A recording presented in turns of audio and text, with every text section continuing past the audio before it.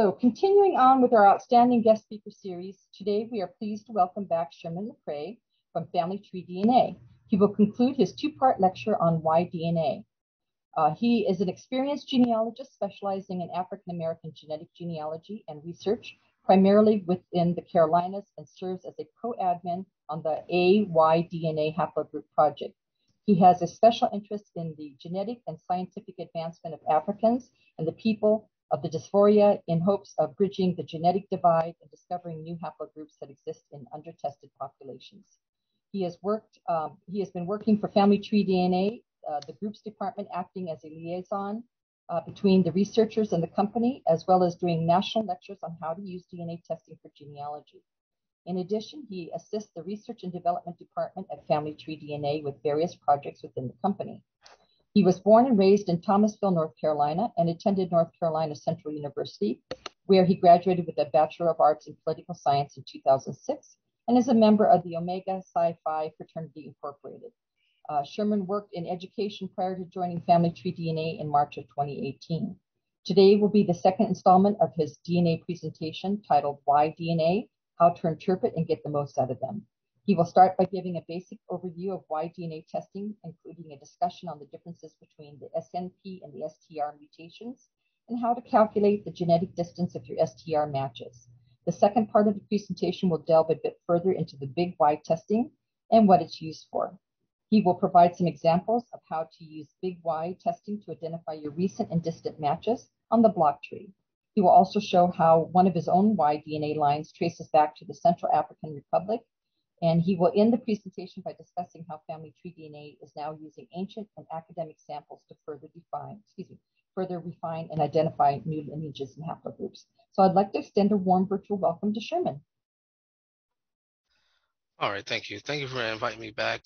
Definitely a great pleasure to be here to do this second part of the presentation. This one will be on why DNA testing. And this is part of the DNA that's, with the Y chromosome, it's passed down from male to male contiguously. And so we're going to get started. The name of the presentation is Your Y DNA Results and How to Interpret and Get the Most of Them.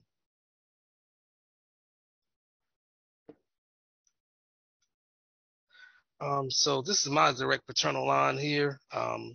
So this would be like my maternal grandfather, his father, his father, his father, and that's what I'm doing testing for now, to try to get back a bit further and extend my lineages much further. And so that's what Y-DNA testing is used for.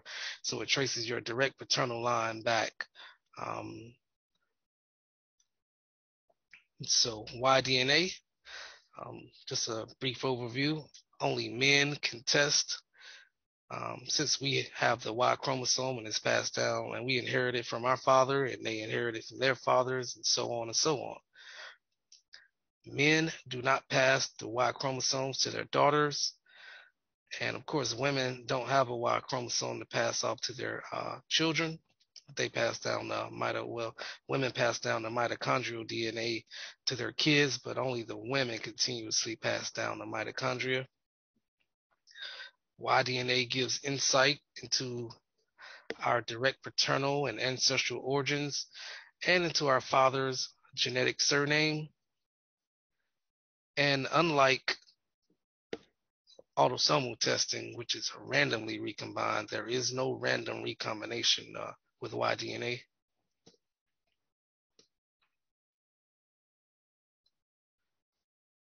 So DNA consists of nucleotides that ultimately connects in pairs and form rungs on a double helix ladder. Those rungs are called base pairs, and they're counted when measuring how much of the Y chromosome is being tested. And so you have those bases, which are called adenosine, cytosine, guanine, and tyrosine. And so they typically, you'll see those letters, those A, C, G, T, etc. So those are essentially what they call the base pairs. And so ultimately with Y-DNA, we're looking at the mutations that occur. And so I'll be talking a bit more about them in just a few slides. And so there's two different types of mutation. But DNA testing for genealogy examines the genetic mutations, which are changes in the genetic code. Those code changes form patterns that can be compared against a database. Comparisons will ultimately reveal genetic matches as well as branches on the MT and Y DNA haplotree. And those branches on those trees represent our maternal or paternal ancestry. And so ultimately, we are our genetic mutations. Those numbers that you may see sometimes, they have to change over the course of time. The DYS marker 19 eventually is going to turn to 20 or 21. And so those are essentially what those mutations are. So, of course, there's two types of mutations. The first one is called, we call them STRs. STRs or short tandem repeats. And the second is called a single nucleotide polymorphism. And so those are typically the two types of mutations that happen along the Y chromosome. And so those short tandem repeats, we typically call them markers. So you have those bases, like G to A to T to C.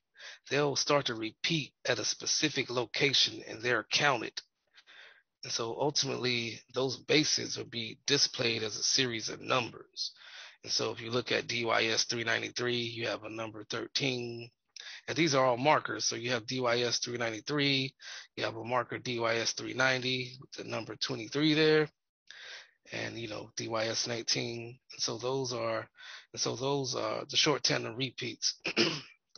And so typically when you do a STR test, that's what you're looking at is the numbers, and we compare them against other people in a database, and that's how we can tell how closely or more distantly related you may be.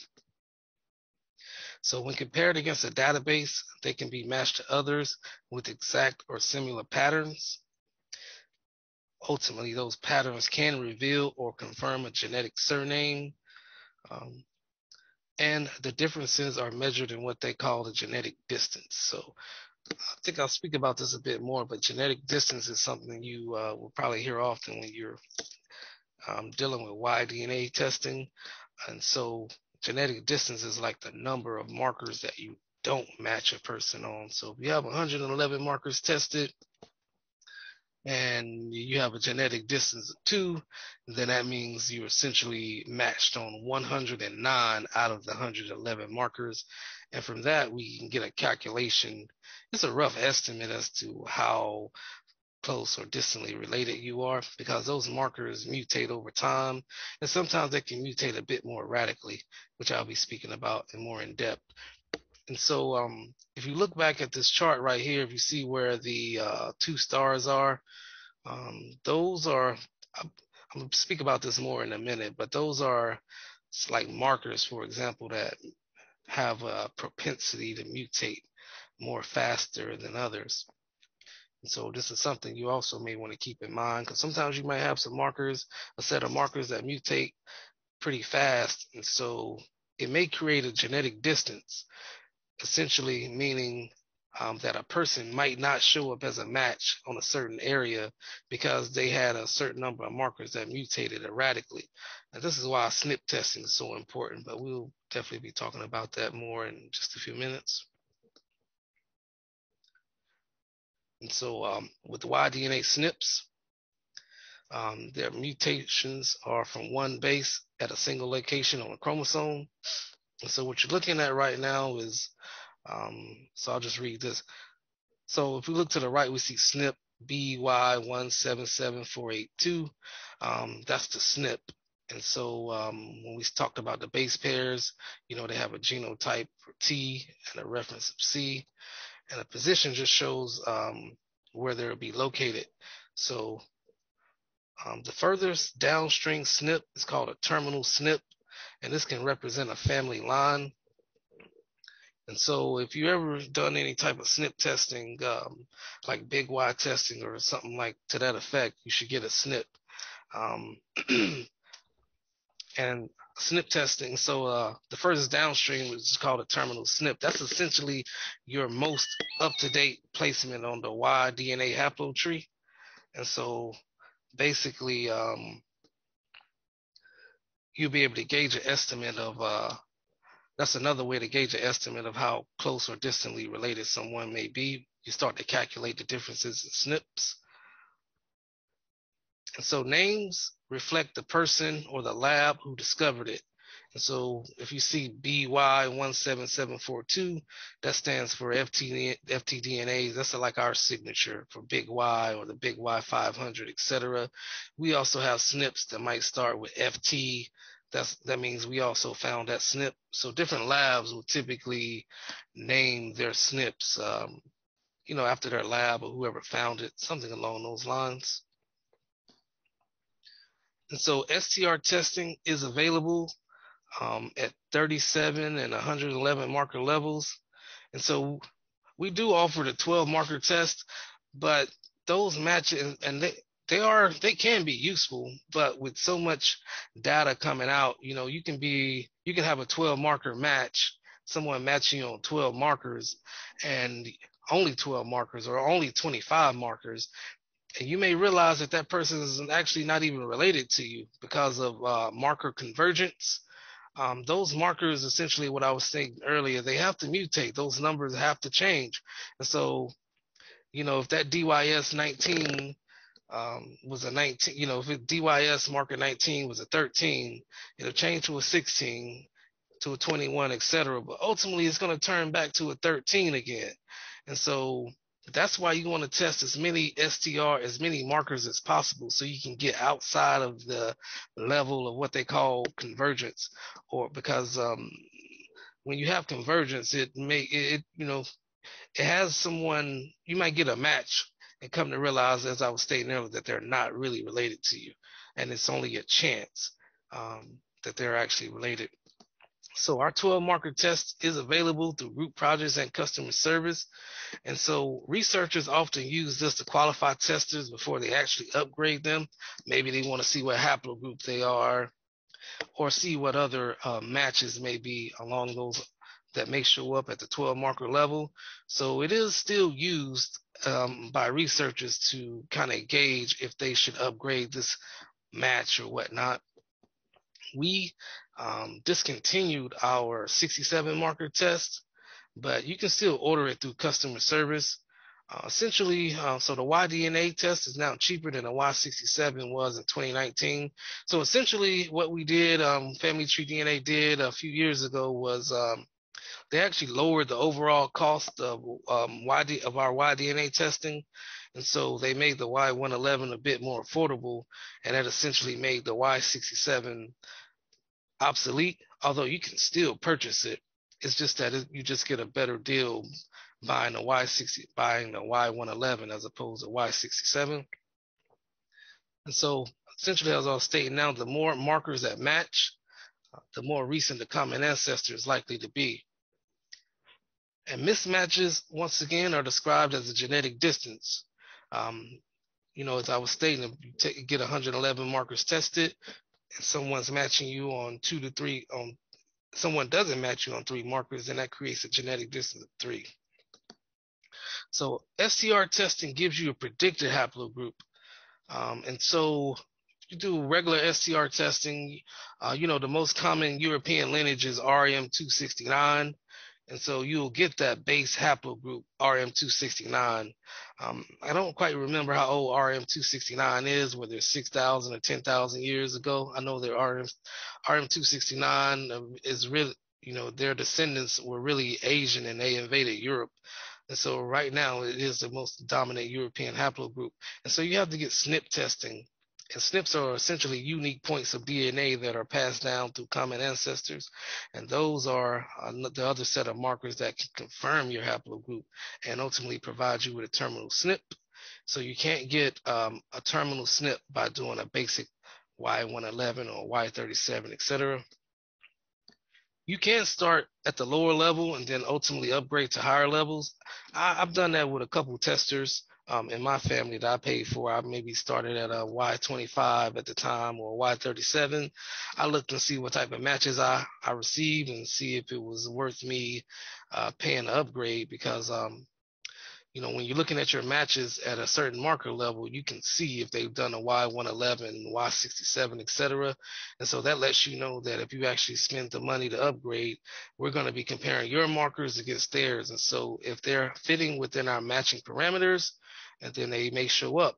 But if there is too much genetic distance at those higher marker levels, then they may not show up as a Y111 match. So if you have two testers that are matching on a 37 marker level, and you both are upgraded to a Y111, and you're not matching, then that lets you know that there were too many mutations that happened over the next set of markers that we examine.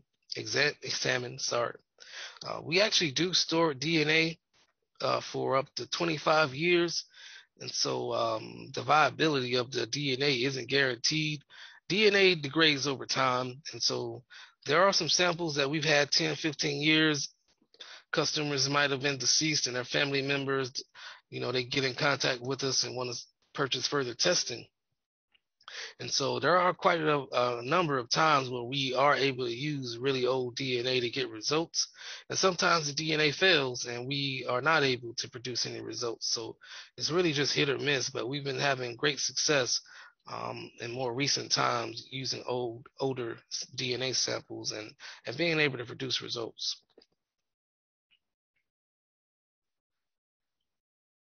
So the number of STR mismatches between two testers are referred to by genetic distance. You may see GD1 or GD2.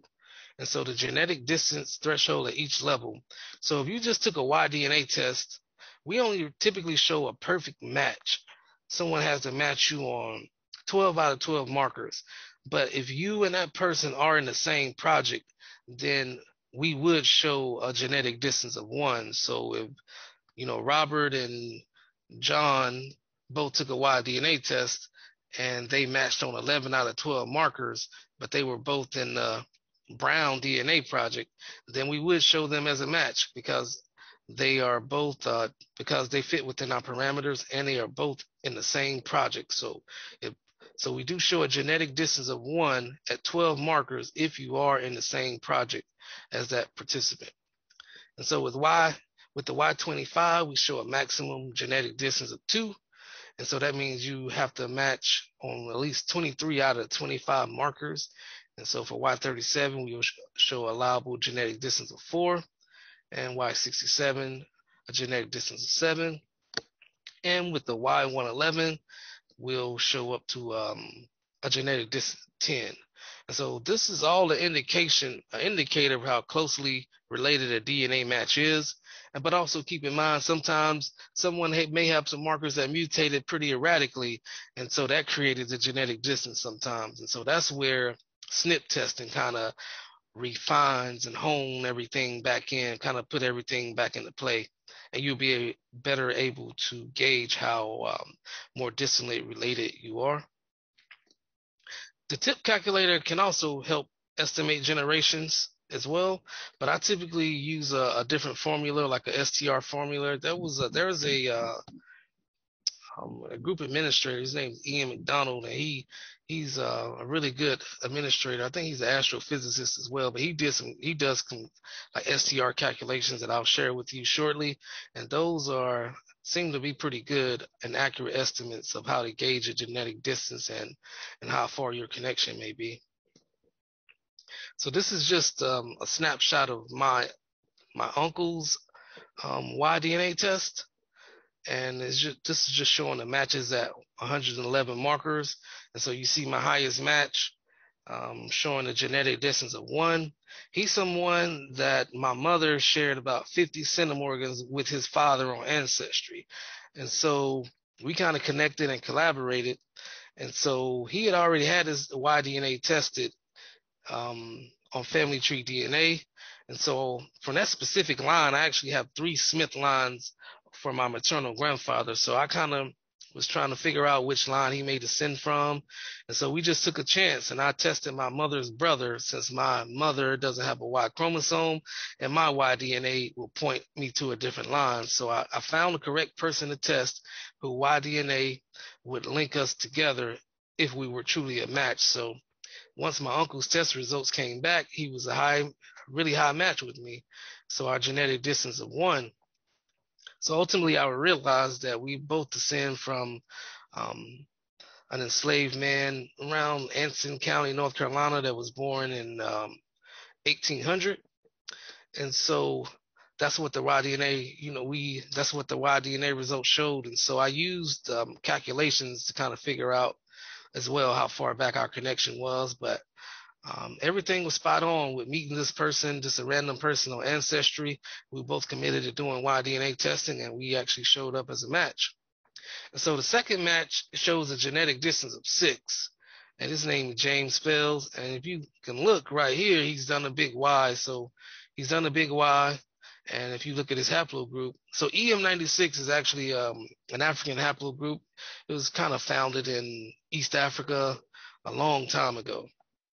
And so, but because James had already did a big Y testing or SNP testing prior to me doing it, he'd already have a haplogroup. So I'd always just see him there as a match. And so this is what made me even want to go even further and do a big Y test on my uncle. And so I'll show the results soon. And so the other matches show genetic distance of 7, et cetera, et cetera. And my last match shows a genetic distance of 9. I'm actually trying to encourage everybody to upgrade and do a big Y test so we can have a better clarification of how closely or distantly related we are. And so this is just our 67 marker level. And I may have a bit more matches showing up. And it just shows the genetic distance again.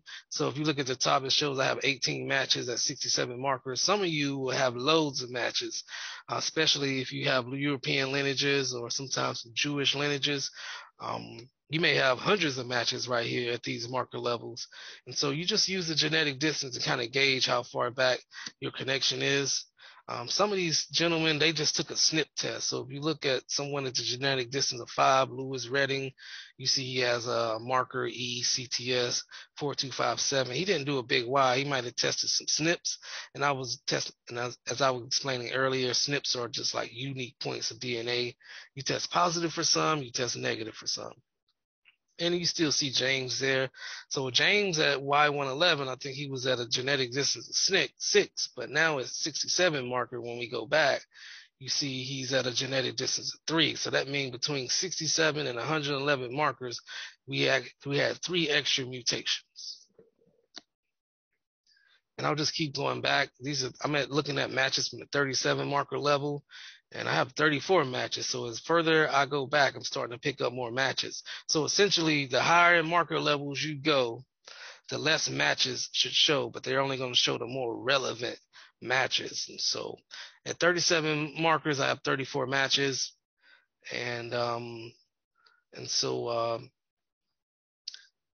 So I'll go back and take a look at snapshot at 25 markers. I have 59 matches. So that means we're examining 25 markers. And so I have people like Terry Teasley. He doesn't show up at my higher marker levels, but we share 25 out of 25 markers.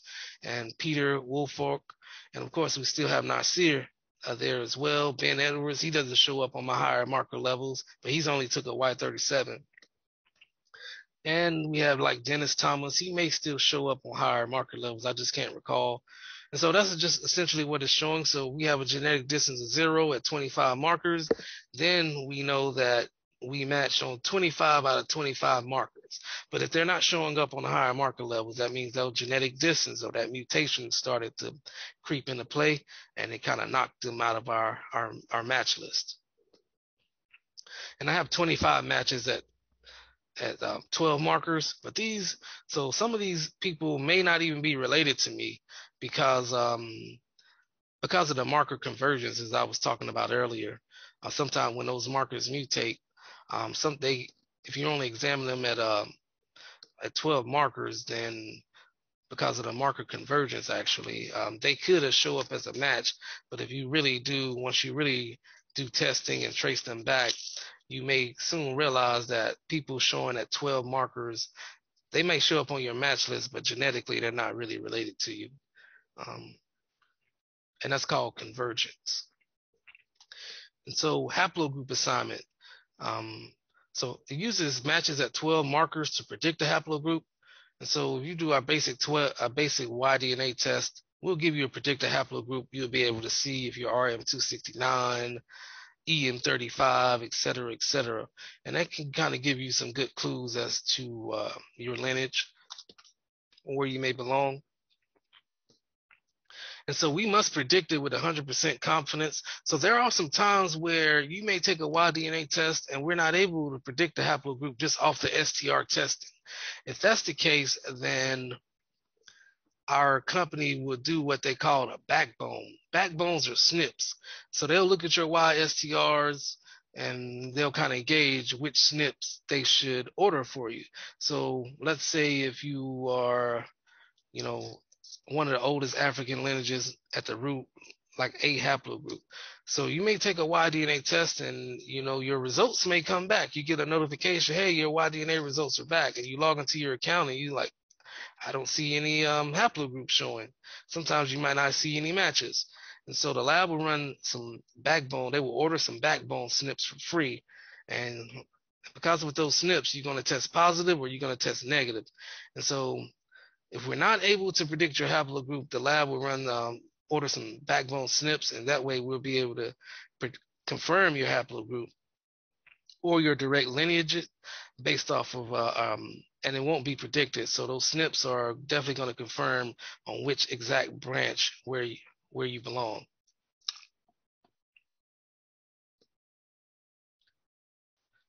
And so STRs alone don't define a line.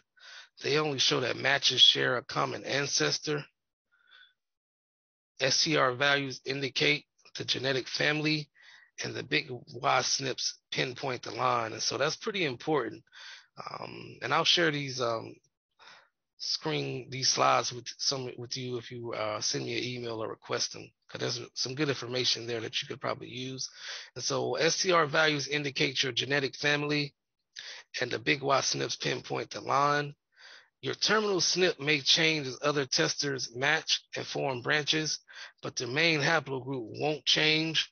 And so essentially you may take a big Y test and your haplogroup may be, RBY37582.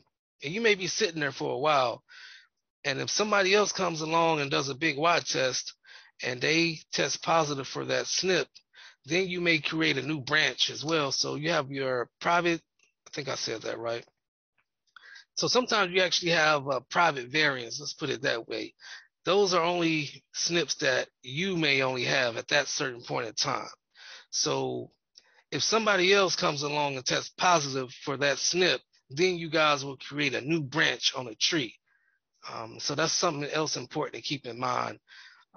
Because when you may take a big Y test and you're just sitting there and you have like a certain number of private variants, and so we're able to detect and find new lineages if someone else comes along and tests positive for those same private variants. Then we'll be able to post that new branch on the haplotree. So a good question is, how many generations back does a certain genetic distance mean? Well, of course, that all depends. As I was mentioning a few times earlier, some markers mutate faster than others. And so if you're in a group project, or if you're even looking at your markers, if you're seeing your markers in red or burgundy, those are the markers that have a higher propensity to mutate faster. And if those markers are mutating faster, they may have somebody that theoretically should be matching you, not showing up at on a certain marker level because they had DYS 35 that started jumping around, or they had DYS 458 that just started mutating. That 13 might have jumped to 15, etc. And so that's just something else you want to keep in mind. So the Y chromosome results chart headings are color coded in two ways. First, each testing level, you have the Y-DNA 12,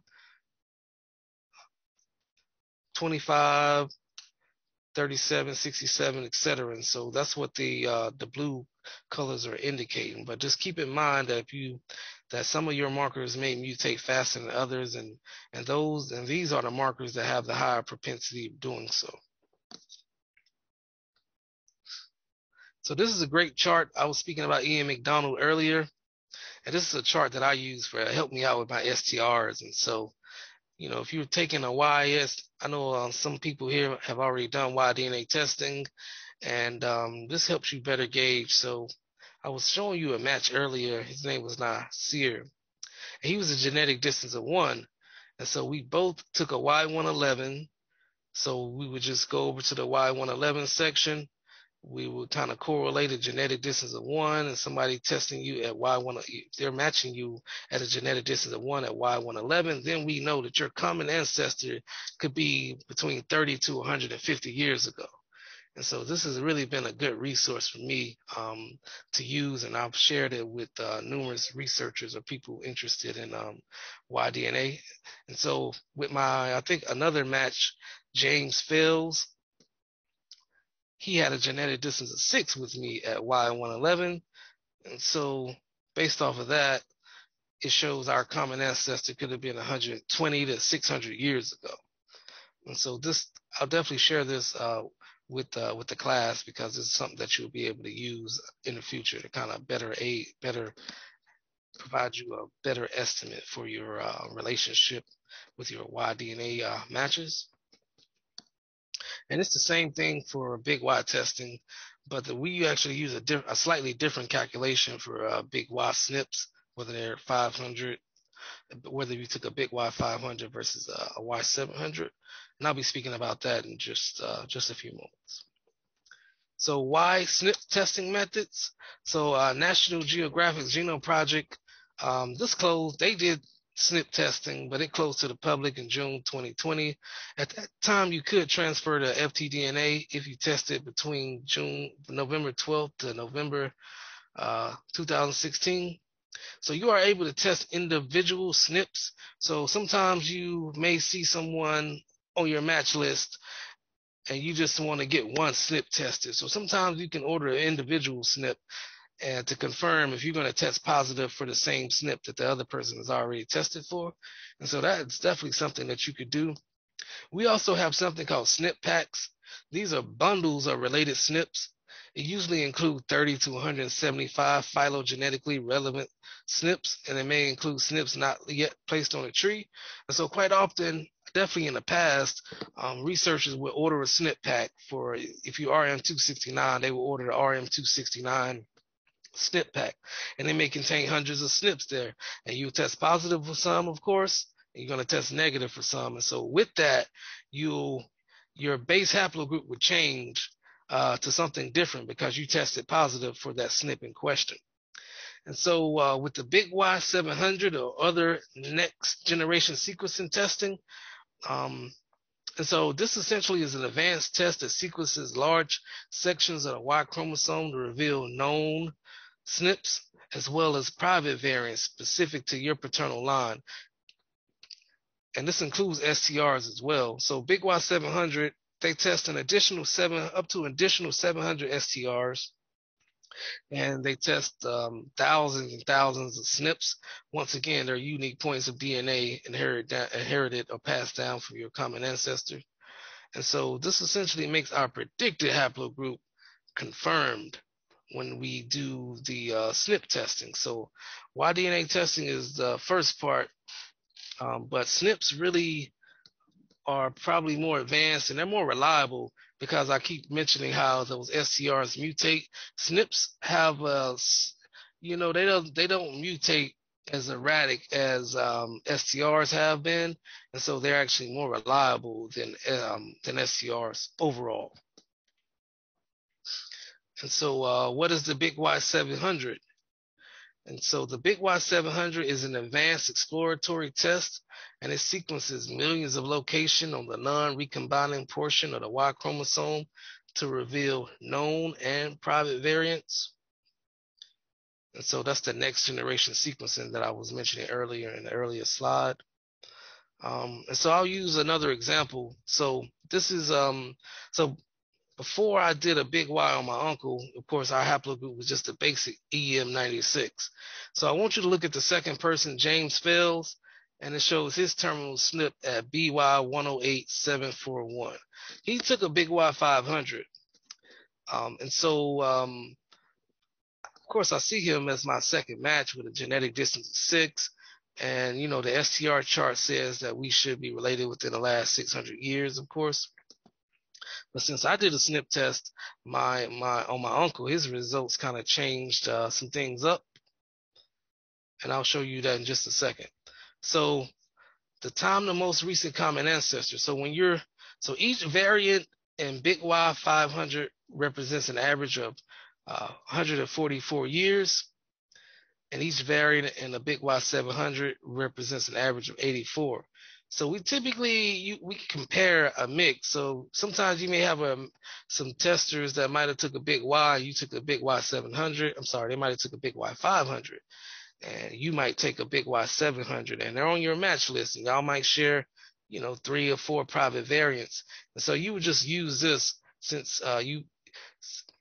to kind of do the comparison. So if you share 4 private variants, and one of you guys took a 500 and the other one took a 7, then we use this estimate of 100 to 125 years. And so you would just essentially just do the calculations. If you see 4 private variants with that tester, then you just calculate that your common ancestor would be between the last 4 to 500 some odd years. And so we use 84 years for SNP with 2 Big Y 700 testers. And it's the same thing is applicable. If you share 2 private variants with another Big Y participant, you can kind of gauge your common ancestor to be 84 times 2.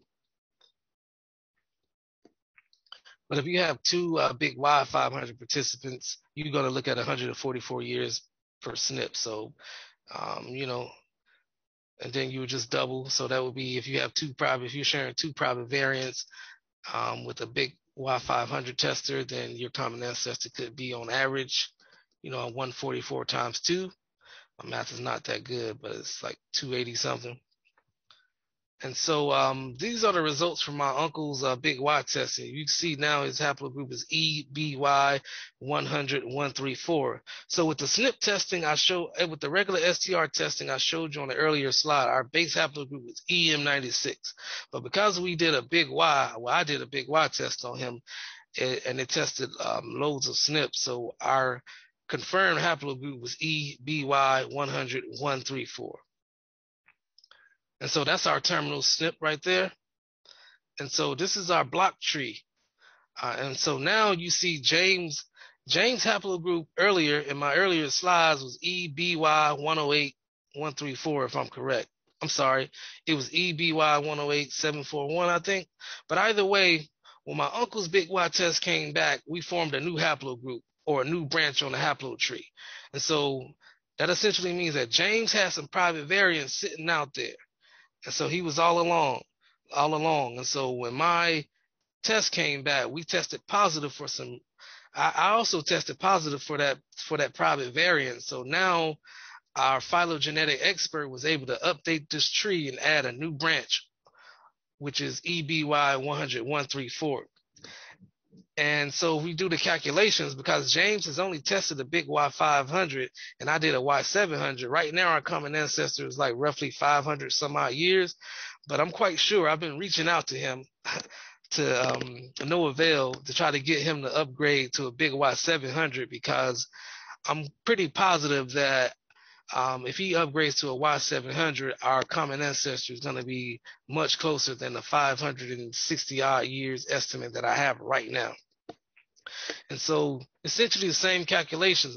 If you go up a block, it shows Matisse and I, we share about 15 private variants. So our common ancestor is, roughly 1,300 years ago, because both of us have done a Y700s and Big Y700, and we're still sharing 15 private variants. And so if you look further to the left, I share 9 private variants with this person, W.T. Hardy. And so I think he also did a Y700. So you still do the calculation, 84 times 9. So our common ancestor would be at that range right there. And so that's essentially how your block tree look. These are just testers who are at one point in time all EM69 branches. And so when you do the the Big Y test, it kind of shows you on a block tree. And this is how you can kind of gauge, based off the private variance you're sharing, how far back your connection is with the other testers. And so this is why Big Y 700 or next generation sequencing testing is so much more reliable than regular STR testing, because we're able to detect new private variants and kind of gauge your estimate based off of those numbers. And so this is just a screenshot showing, so this is my SNP map. This is what they call a SNP map. And so I got this from a website I use called SNP Tracker. And so essentially I just plug my base haplogroup in, my terminal SNP in. And so just kind of gauges, this is like, if you start in the middle, that's like the oldest known lineages in the world. And so based off of these SNPs, they're able to show your migration path throughout the world. And so if you have a European haplogroup, Jewish haplogroup, and you do SNP testing, and you plug it into here, you can kind of get the same map. It'll show you how your ancestors migrated out of Africa into Europe or whatever part of the world they're from by using a SNP tracker. And so essentially we were EM96. And so that shows that was born, probably found in East Africa, I think about 70-some thousand years ago. And so it just shows the migration path that my direct paternal ancestors took over the course of time. And so right now we're in red. That's how, so our Big Y test put our haplogroup in modern times. And so if you look at the blue dot, EM85, it kind of shows you that was during a Mesolithic period, etc. And, those purple dots kind of shows a migration route that they took many, many, many years ago within the Paleolithic period. So the Big Y test can bring your haplogroup into the modern era. And so this just shows my lineage from the last 35 to 40,000 years. So EM96, so EM75 would be a descendant of EM96.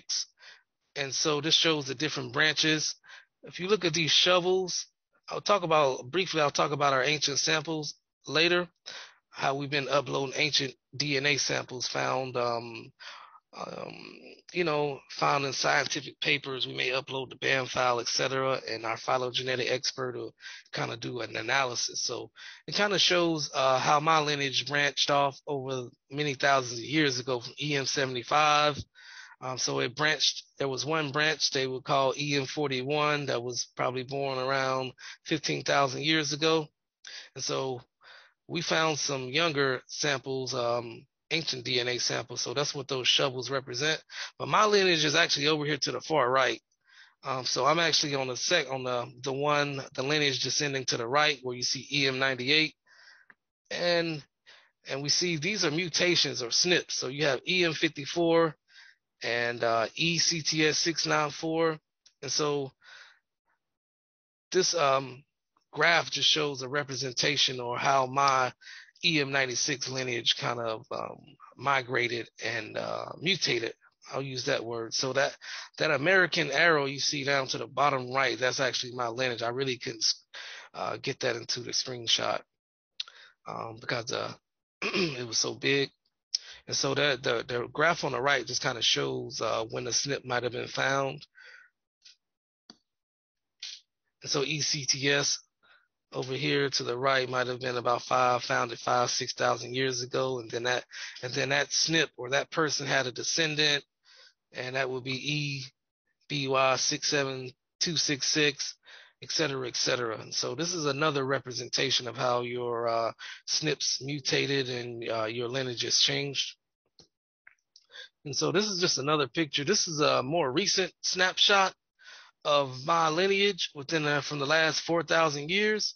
So my lineage is highlighted is in that circle right there. I kind of put on the map, and you can see EBY 108741. If you look to the far right, it kind of shows you where it says 1,000 years before present, et cetera, et cetera. And so those are the different branches. So ECTS was a person, and one of their descendants was EBY 62766, and they had a child, and so on and so off. So this is what all that represents, my lineage and the different branches stemming from our common ancestors. So essentially, you see all these countries at the bottom: Kenya, Saudi Arabia. I think those are academic samples right there. And so we're all related. So everybody that has a flag on here, we all are related. We all descend from a common ancestor or a man that lived 4,000 years ago, and they call that SNP ECTS. I can barely read that, so I apologize about that. So my lineage just goes straight down from this and kind of branches off a little bit. So this was a really cool way of viewing how you're connected to your more distant matches as well.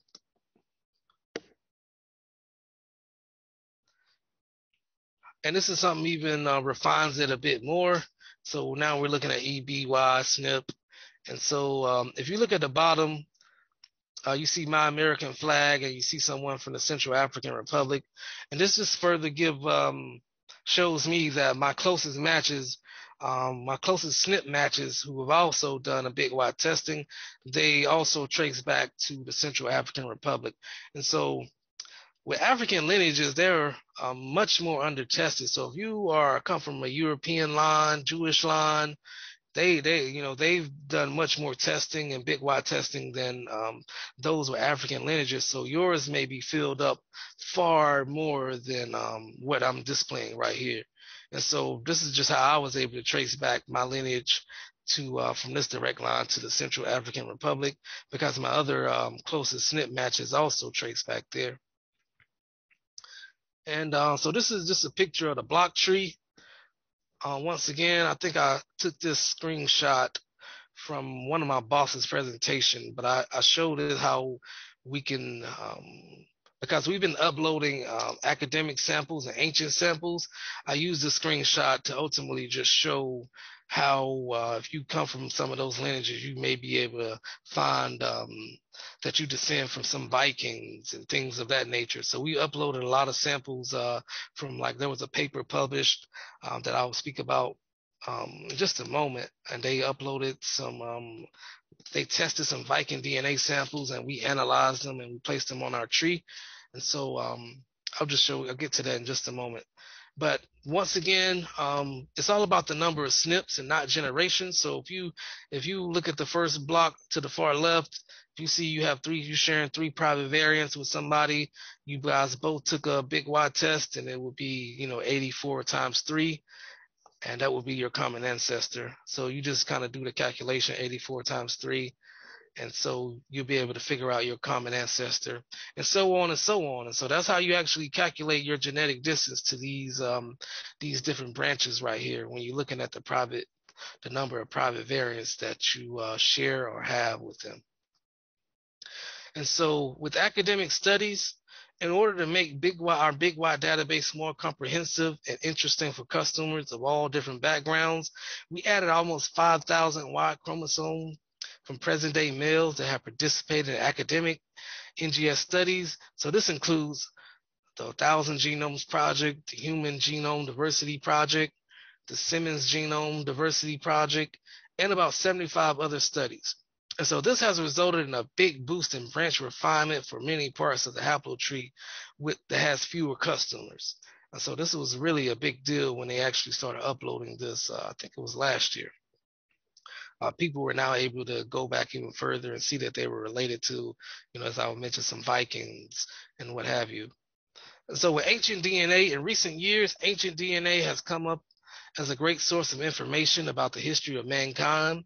So with hundreds of studies being published genetic data from archaeological remains from all over the world. So Michael Sager, he's the one, I call him our phylogenetic expert. So he runs the haplotree. So he upstakes the tree, and he's the only one that works on the tree. So he analyzes the data. So Michael Sager also found the time between keeping the haplotree up to date with new customer and academic results to incorporate thousands of low to high coverage Y chromosome results from ancient remains from over 100 different studies. This has resulted in many interesting connections between the past and the present that we look forward to sharing with users or testers. So we're still working on a way. So some researchers are able to tell sometimes that they're matching the academic samples, but quite often we'd have someone email us because we actually hadn't made this totally public yet. We're still refining it a bit more before you actually test, and you'll be able to see, well, hey, I matched this ancient sample from certain part of the world, etc. So, but sometimes you are able to see this on a big block tree. But most customers may email us and they may say something along the lines like, I see someone here that doesn't have a flag at this certain SNP. Is this academic study, etc. So we'll look it up and see if they are quite indeed matching someone with ancient DNA or someone from academic study, etc.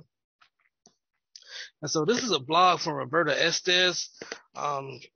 She's a genealogist, and so she's also does some work with our company as a contractor.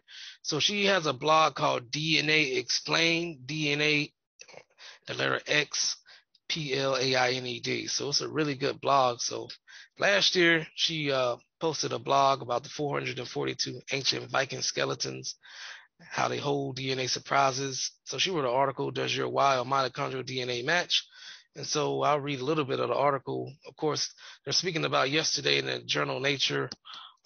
They wrote an article, Population Genomics of the Viking World.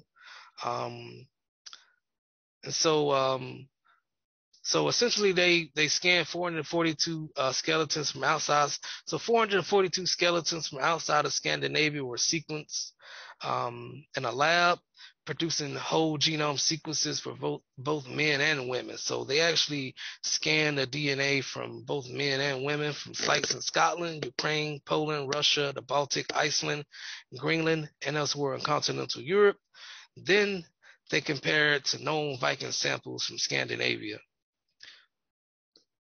And so this is why I chose to use a screenshot from my boss's test, because it showed her being related to a Viking. And so essentially this is what I have circled is their common ancestor RS9742. That's a Viking sample. And so essentially she connects back. Their common ancestor is probably 2,700 or 3,000 years ago. And so that's the VK324. That's kind of like the name they gave it. And so that's exactly what it shows. So you have someone who did a big Y test, and of course we uploaded those ancient DNA data into our database, and it was analyzed. And so we were able to go back and see how far back the person she connects to someone from one of those papers that we uploaded. So this is really nice and something that we're still refining to actually go live with. So we're still making some refinements to this, but this is really cool to kind of see how you're related to ancient Viking or ancient DNA sample from a scientific paper, etc. And so these are just, so it essentially says the common ancestors are FGC 8563, but mainly their common ancestor lived about between 2,700 and 3,000 years ago. What does all this mean? Having a genetic surname can give a starting point for records research. Y-DNA testing may provide an adoptee with their genetic surname. You may combine Y-DNA testing with autosomal testing to confirm paternal relatives. Advanced Y-DNA testing can differentiate between family lines. I'll just go over some common concerns about Y matches. Quite often, people will say, I don't see any surname matches. It could be a couple different reasons why you don't see any surname matches. One of the top ones could be like a non-parental event, where essentially it could be your last name is Grant, your father's last name is Grant, for example, and you take a Y-DNA test and you don't see any Grant matches. You might see some Clark matches, et cetera, et cetera. Well, this could be an indication that that Clark is not your true genetic surname. It could be an MPE event where your third or fourth great grandmother or someone down the line could have had a relationship with grant or the name. So they could have had an extramarital affair many, many years ago. And so your wife, even though you carried a certain surname, your genetic signature matches you up with a different line. So that's one option. But also, if you go back into like old world Europe, where they had these different clans and what have you, people changed names over the course of time. And so that could be another clue, like you had a name change at some point in time. What are some other reasons why? Just name changes like Johnson. I think they call it patronymic. Like Johnson at some point in time could have meant like the son of John. So maybe that's why they chose that surname, for example. And so those are just some basic reasons why you may not see any surname matches. But it's really all about your genetic signature. And that's what ties you back to your family or your lineage. And so other concerns, I don't see my supposed surname in my matches, and that just kind of goes to what I was talking about briefly, is that there could have been a name change or, an MPE event that happened many years ago, where you had a different third or fourth great grandfather, or it could be further back than you thought. And so that's what Y-DNA is maybe telling you, something that you might have not have picked up doing regular genealogy research. Your paper trail is kind of leading you back, because that's the only thing you have is your paper trail that's tying you back to that certain lineage. So quite often people are surprised when they take a Y-DNA test and they come up with a different surname and they're like, hey, it's not matching my paper trail. And we just kind of let them know we're examining your genetic signature, your genetic markers, and those mutations. And so the fact that you have those matches at Y67, Y111, Y37, and they have that certain genetic distance, we're able to ultimately gauge, you're related to these matches. Y'all shared a common ancestor 200 years ago or 400 years ago. And so that's where the genetic data actually sometimes trumps the paperwork quite often. Other times, you may not have matches at the highest level tested. I was speaking about this earlier, and that's because of the genetic distance. You might have just had some mutations that happened over the course of time. And sometimes you could have had some markers that mutated pretty fast, but in most cases, it's because of it's just the genetic distance. Two gentlemen might match at Y67, and they're not matching at Y111, and that's because there was too many differences between the next set of markers we examined, and it put them out of the matching threshold. And sometimes, somebody may have loads of matches, but they can't find a connection, and this happens quite often. Where people come from. I see it quite often where people come from the different clans in Europe, and they just branched off.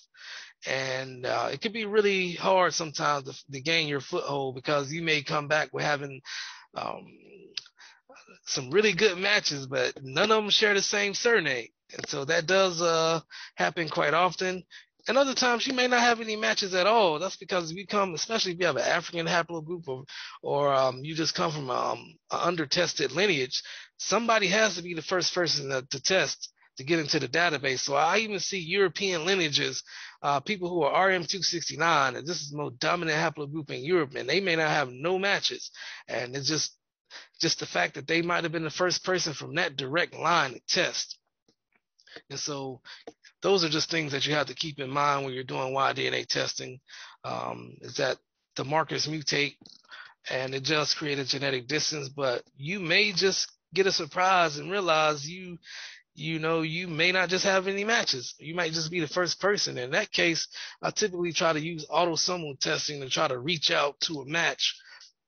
So I use autosomal tests to try to reach out to a match or recruit somebody that may be from that specific line to try to get them to test to see if they can kind of bridge that gap. So matches with different surnames could be matches before surnames are chosen, unrecorded adoptions, recorded adoptions that were not yet found. As I was speaking about earlier, not the parent expected. They call that an MPE event sometimes. You have the patronymic naming conventions, like Johnson, son of John, etc. And quite often those clan members, they change their surnames quite often. Some people name changes for survival. We find quite often that especially Jewish people, they had a higher frequency. They have a high frequency of changing names over the course of time. And so you also could have names that represented something like by. By could, you could have a by name, by, which could represent hill or river. And it could be a professional, or like someone could have changed their surname to represent their profession. They might have been a miller or archer, etc. And so that archer or that miller surname has been continuously passed down. But you could take Y-DNA test and you see you're matching some McCulloughs. And that's when you realize you actually may come from the McCullough clan or something along those lines, even though your surname is Miller. So how do you get from test results to solutions? We have roughly, Family Tree DNA have roughly, over 6,000 group projects. And so it's a great thing to join a group project, because sometimes they're ran by some of the greatest researchers in the world, and this is like what they do. They might quite often recruit testers and pay for the testing, people to test, because they see that this person Y-DNA markers might fill in some gaps and answer some questions. So joining a group project and allowing that administrator to analyze your results can answer a lot of questions, and they may be able to offer you some great feedback. A group project is led by volunteer administrators who usually are looking to further their own research. They're hosted either by a testing company, a family organization, or both. They're free to join, though some projects have prerequisites to join the scope. So, an administrator, if you just have an autosomal DNA test, they may not allow you in the project, because the project is focused on Y-DNA testing. They may require you to take a Y-DNA test. Sometimes if you're, even though you might have the Barkley surname, for example, your Y-DNA test comes back and your surname is Matheson. And so because your surname isn't matching the project's aim, because your markers are not matching the project aim, they may not want you to be in a project as well, because technically you descend from another lineage, one in which they're not focused on. So there are sometimes some prerequisites because of the scope of the projects. But ultimately allow administrators to analyze your DNA results. So group projects are definitely a good thing to join, and pretty beneficial for people who are doing Y-DNA, mtDNA testing, etc. But definitely for Y-DNA testing, it's a great benefit. Reasons to join a group project: you are able to share your research, both genetic and paper. You can compare data by simply matching. You can see matches beyond your thresholds, and you can see what the aggregated data reveals. And you can also learn more about the science behind the test, and you can get test recommendations from admins. You could also recruit other testers, and that's something that they quite often do, is that they actually recruit other testers to other people to test, to kind of fill in some gaps. And so quite often a researcher may want to get access to a person's test results so they could look at their matches, and they could see like, hey, if we upgrade this person at a Y25 level to a Y30 or at a Y37 and get them a big Y, they're going to break this block up. They're going to fill in some gaps, essentially. So and so types of DNA projects: you have surname projects. They can help explain the evolution of a surname. They can reveal geographic origins. Haplogroup projects help show evolution of a haplogroup from earliest to most recent branches. Geographical projects help show diversity or lack of diversity in a region, small or large. And you may have dual geographical projects. They may use both Y and mtDNA testing. So important visibility choice essentially allows your group administrator to publish your pseudonymina, I can't get that word right, DNA results, and share your ancestor information. So you opt into sharing Essentially, what the group administrators want to do is they want to look at your Y-DNA markers, that Y37, Y111 test you took. They want to look at that so they can examine it to other people within the group project, and they can group you alongside people that have a similar genetic pattern. You guys are probably related at certain different points in time. Your project profile may include any of the following: surname, haplogroups, earliest known ancestor, ancestral locations, and your DNA results. The group administrators decide which of those items is included in the project profiles. And so project profiles are always shared between project members. And so once you have your results, you're in a project. Like, what's next?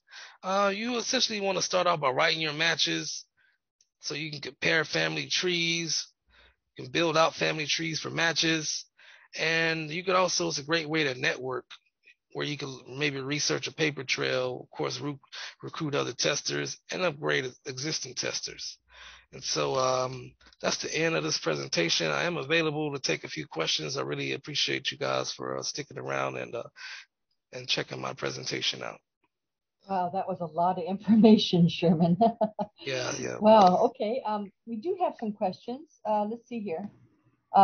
First one, Pam wants to know, can we contact Sherman by email to ask about our personal situation with Y-DNA testing?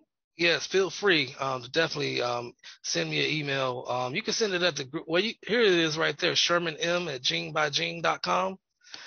Or you can send it at groups@ftdna.com. But yes, definitely, I encourage that. Feel free to send me an email because I'll be able to assist you further. And sometimes I'm not an expert at this, at Y-DNA. So I'm still learning myself. So sometimes I may need to reach out to someone else, like our haplotree manager, to get some of your questions answered, because this is something that it takes a while to learn and get and grasp. So definitely feel free to contact me or contact our department at groups@ftdna.com, and we'll assist you. Okay, thank you. Connie wants. She says if I have a Y-DNA test on family tree DNA, can they use the same existing test to do an autosomal, or do we have to do another test? Oh, that's correct. So that's why we store your DNA. And so yes, you can so just order it from the same kit number. So if your kit number is 13786, log back into that account and order it from the same kit. That way the lab will pull your existing sample, and that will prevent you from getting another kit number created and us charging you for shipping. So yeah, do it from the existing account. Perfect. Okay. And then another question is, are there any family tree DNA MT tests that go back to the Viking or that era? Yeah, they actually, so yeah, that's correct. So they actually tested some, and so that's when they realized that women were actually Vikings too. So yeah, they actually sequenced some genomes from the females as well. And so yeah, they published those haplogroups as well. But I don't know if they put the ancient DNA samples from the women on the tree just yet. But you can contact us and we can look at that. I know they did it for Y-DNA, but mtDNA, they actually give you the haplogroup for the women, like in that paper, for example, that I was talking about that Roberta wrote on her blog. So yeah, they definitely sequenced the genome. So if you find out that you have the same haplogroup, mitochondrial haplogroup, then yeah, that would be an indication. So I would kind of say yes to your question. Wonderful. Okay. And then there's some inquiries about, of course, pricing. Everybody would like to know, especially when you're upgrading from one Y test up to another, how do you get on the email list to be sent automatic sale prices?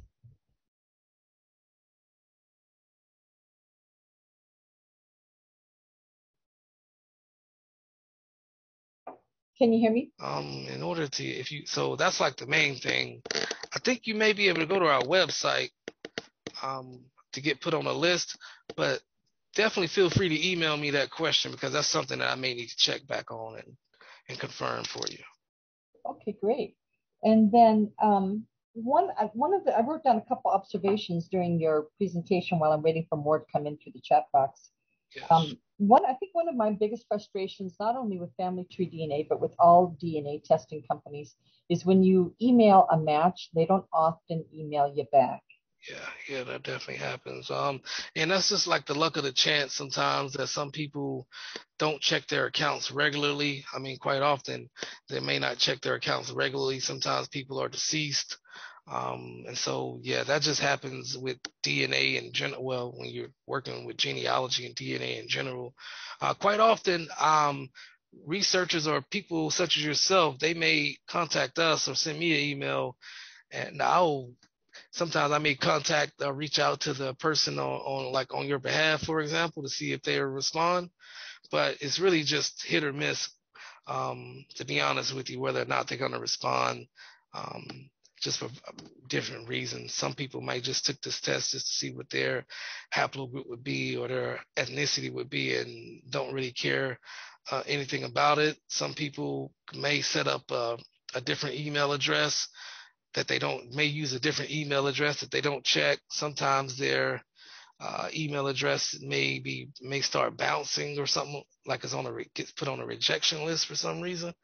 And so, but overall, the same thing happens with me. I email, like I was speaking about one of my matches, James Fields. I've contacted him on Facebook. I've emailed him.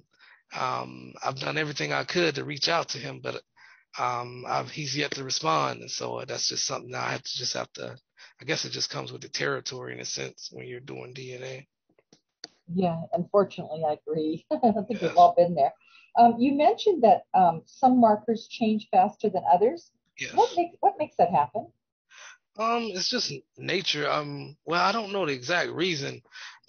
Scientists have just pinpointed certain markers that just change more frequently than others, and they just call them the more fast mutating markers.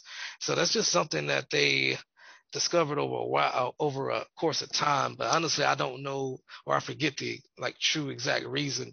I know it has something to do with the base pairs, those numbers. But that's something that I would probably have to follow back up with you on. If somebody emailed me that question, I could ask like one of the actual scientists or people that work in a lab and kind of get back with you. So I don't know the exact answer for that, unfortunately. Okay, and then we have another question in the chat box. Can you please speak to the possibility of uploading DNA to Family Tree DNA from other companies? For instance, an autosomal transfer? Yeah, we definitely accept autosomal transfer. So if you tested with 23andMe and Ancestry, and I think we still take uploads from MyHeritage as well. Yeah, we accept uploads. So you pretty much just need to obtain your raw data from that company, and you would go to our site. Somewhere on the site, it should say upload autosomal DNA, and from that standpoint, it allows you to upload your raw data file, and your account will get created. So your account will get created. You'll be assigned a kit number. It'll probably start with a B, and so we'll provide you with your matches for free. And if you want to use our tools like Chromosome Browser, etc., then Chromosome Browser, I look at the ethnicity estimate. You may have like a one-time $19 fee to unlock those tools. But it's all about the raw data file from your testing company, from Ancestry or 23andMe, etc.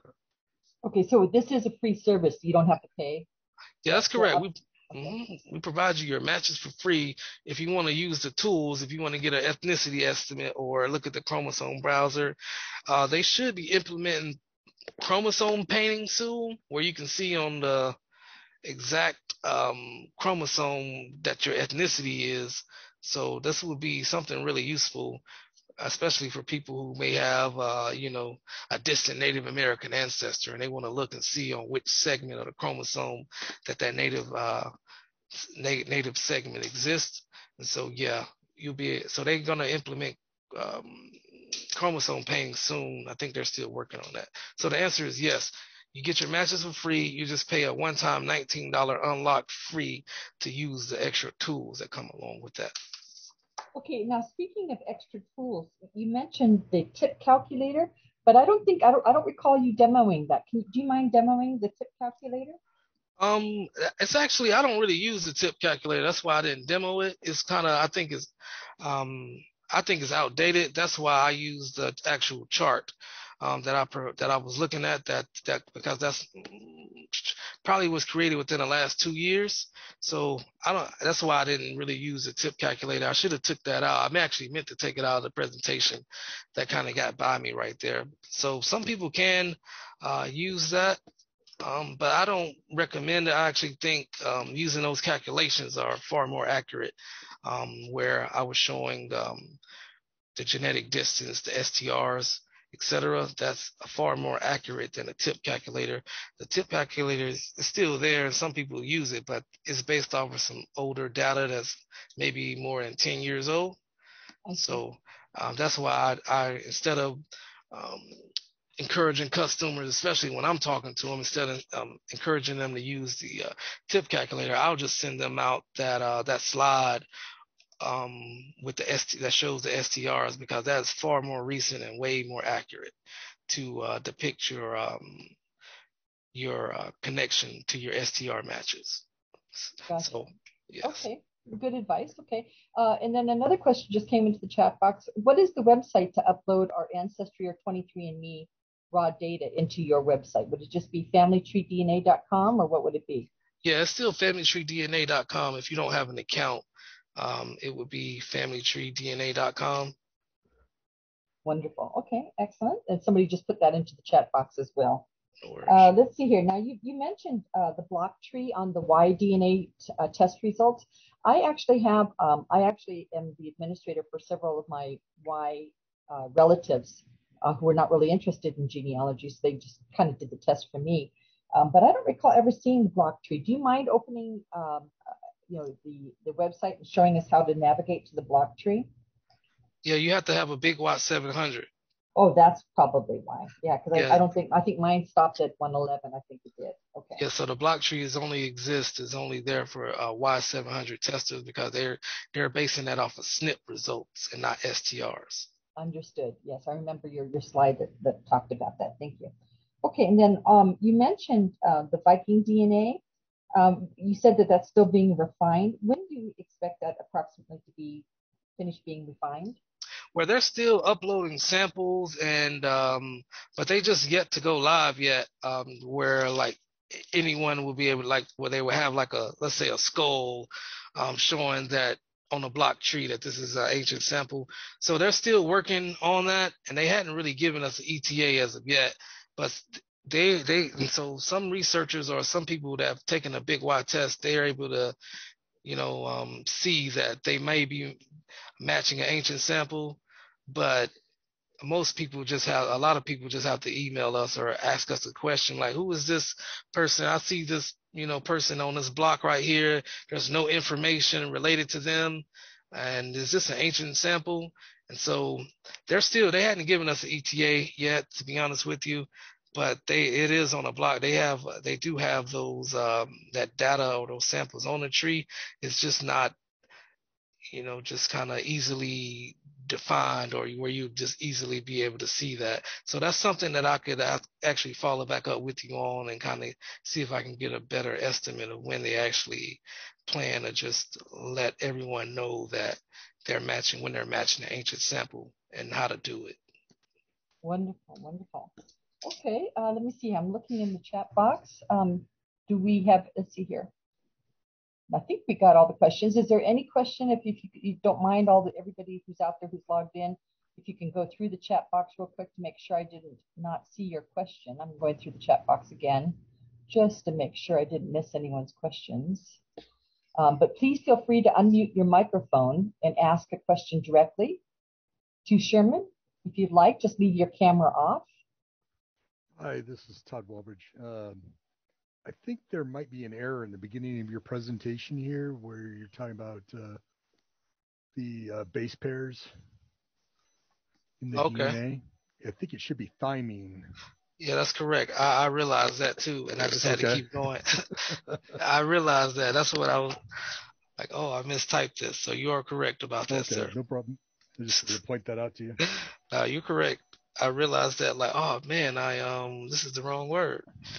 So I just act like it wasn't there and kept going. So I see you caught on to that. My class is great. Okay, anybody else? Give it a few seconds here. Okay, and before, just to let everyone know, we're still recording. We do go on for class for another hour or so, working on our trees, so everyone is more than welcome to stay if you'd like. But before you start to log out, I want to let everyone know that our guest speaker has generously donated 2 DNA kits. And Sherman, would that be an autosomal test? Is this going to be Family Finder? What kind of a test are they? Yes, typically a Family Finder, but yeah, typically a Family Finder test is what I'll be donating. Otherwise, I could possibly, I have to get a confirmation on it. I could maybe give you a credit or something towards a Y-DNA test. It's possible that I could do that. I don't think it'll be too much of an issue because the Family Finder costs a certain amount of money. So if I actually just gave you guys a credit towards Y-DNA, I can definitely probably do that as well. How about if I pick the names? I want everyone who's interested in this giveaway from our guest speaker to please send me an email. Do not put it in the chat because sometimes I forget to download the chat box, so I don't want to do that. If you could please send me an email and just put into the subject heading of the email DNA contest, and I will, at the end of the day, whoever logged in and sent me an email, I will print out the names and have a third person here in the library use a bucket and go in with eyes covered and pick 2 names, and whoever wins the test, and then I will send that information to the guest speaker, and he will reach out to you directly and determine whether it will be a Y discount or whether it'll be a family tree maker. Does that sound good, Sherman?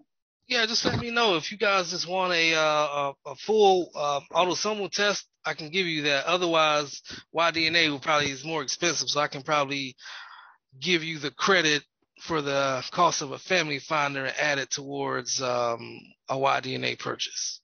Wonderful, wonderful. Okay, so hold on. I think I got a couple more messages here in the chat box. Let me just scroll down here. Hold on. Let's see here. No, everyone's just saying thank you. Okay, thank you for having me. Sherman, I guess that's all the questions, and this was a wonderful 2-part series lecture, and I really appreciate you taking the time.